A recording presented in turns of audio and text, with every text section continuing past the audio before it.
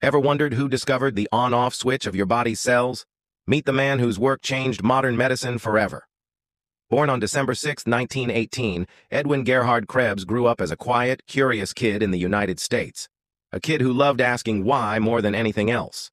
His passion for understanding the hidden workings of life led him into medical school and then deep into the world of biochemistry. In the 1950s, inside a simple research lab, Krebs made a discovery that would transform science forever. He uncovered protein phosphorylation, the tiny molecular switch that turns your cells on and off. This breakthrough became the foundation of modern biology, from diabetes and cancer research to heart disease treatments. His work guides almost every medical innovation we rely on today. In 1992, Edwin G. Krebs received the Nobel Prize for this groundbreaking discovery. He wasn't loud. He wasn't flashy.